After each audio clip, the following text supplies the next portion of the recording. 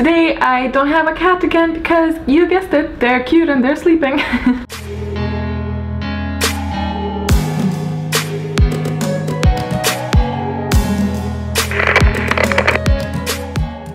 I've decided to do a very short video on something that I started to do quite recently, a month or so ago maybe, and that is marking my books. Because before that I would always take notes and write down whatever I was thinking, or just, you know, write down points that I wanted to make during my book reviews. Obviously that would take time. More importantly, it would take my focus away from the book and I have to stop, and sometimes I would really not want to stop because obviously I have thoughts during important or interesting parts in my opinion, and you know, it was just and I decided I will be a tabber.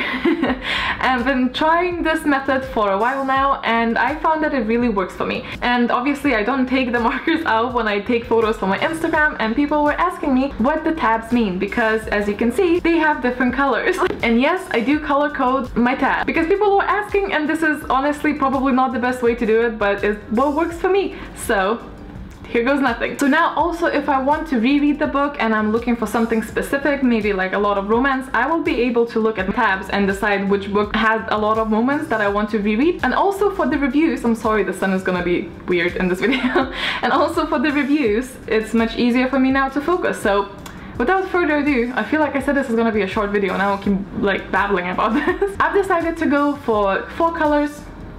What is with me and this thing? Or I just keep showing the wrong number with my fingers. Anyway, I've decided to go with 4 colors for my color coding, just because 5 seemed like too many and 4 is usually the number that the tabs come in. I personally prefer small tabs and transparent ones. Found a really good deal on Amazon because it was like, what, 80% off.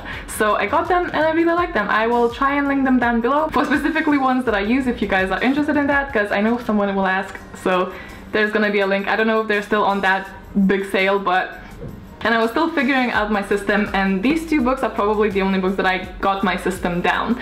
So one is Everything Everything by Nicola Yoon, The Night Circus, which I'm still currently reading, but as you see, there's already some tabs in there. Color number 1 is the most important one for my reviews, and that is yellow. And I use a yellow tab for whenever something important happens. So basically, if I take a book and I check the tabs, and if there's a lot of yellow tabs, chances are it's quite fast-paced, adventure sort of packed book. I try to put yellow tabs only in the important plot twists, so if I need to do a review and I maybe read this a while ago, I can go back to the yellow tabs, see what happened there, and basically those are gonna be my bullet points of what the book was about, so I don't have to go through all of my notes to get the main point of the book across. Obviously maybe there's something that I find is really important to the story and it's not really a plot twist or a plot event, I will still mark it yellow for my own preference because I thought it was an important bit of the book, or maybe it just added up to some book essence.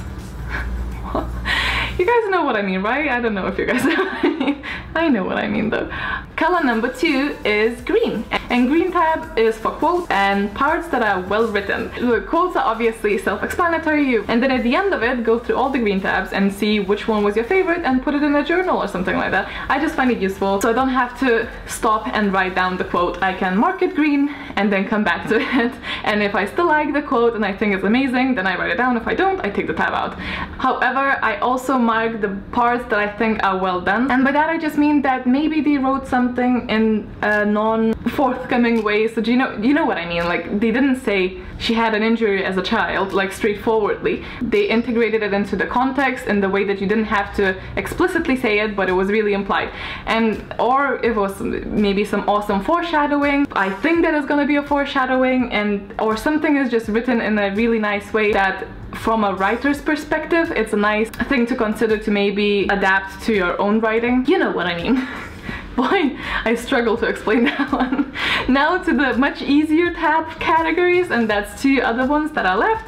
And so the first one is blue, and blue is extremely straightforward. Blue is funny bits.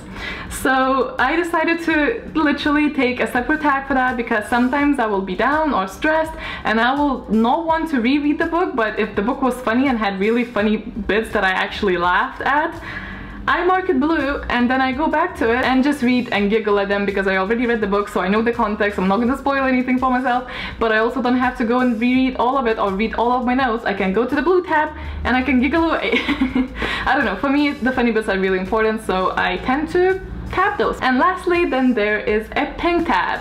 And surprise, surprise, pink means romance. But I don't actually only mean romance, I mean anything that is heartwarming. In this book, surprisingly, most of it was a mother-daughter moment, so it would be something that really tugged on my heartstrings. Not necessarily romance with a guy, but I'm sure, you know, once I'm rereading Akamath, that's gonna be just pink all over. But you know what I mean. Craving a book or reread of a book that just made my stomach go all in knots and have all the butterflies flying all over again, then I will grab and check which book has the most pink ones and I'll reread that one. I like the fact that now I can take a book, I can glance at the tabs and know if it's a particularly funny book, or is it mostly romance, or is it mostly plot twist. I think it's really useful for the actual reviews, because sometimes you get overwhelmed. Like, I would say that if everything was extremely witty and extremely funny, but when I look at the blue tabs, it's actually not that many. It was really funny still, but like I can maybe forget that there were quite a lot of important bits, or actually quite a few well-written bits, you know, like sometimes you get a wrong idea, but if you mark it with a tab, I find it really helpful for the reviews and everything. So this is how I do it. I know a lot of people do it extremely differently, but this is a system that worked for me and I thought I'll share it with you in case you want to try it as well. I find this extremely helpful, and I'm just sad that I didn't use it before, because now I have a bunch of reviews to do to the books that I have read quite a long time ago, and I remember like very little about it. So I hope you enjoyed my how I mark my books video, and give a thumbs up if you did. Tell me if you do something differently, and tell me what works for you. Subscribe if you want to see more of me, and there's also this little ring button if you want to be notified.